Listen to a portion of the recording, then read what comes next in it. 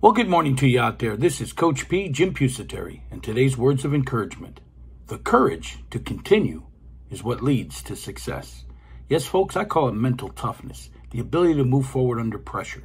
You need to have that if you're going to lead yourself to success. You need to get through the setbacks in life, the mistakes that are made, tragedies that are going to happen, problems that are going to pop up each and every day. The courage to continue is what leads to success. It's a move forward attitude. It's a growth mindset. It's a never quit, always asking yourself what's next. The courage to continue is what leads to success.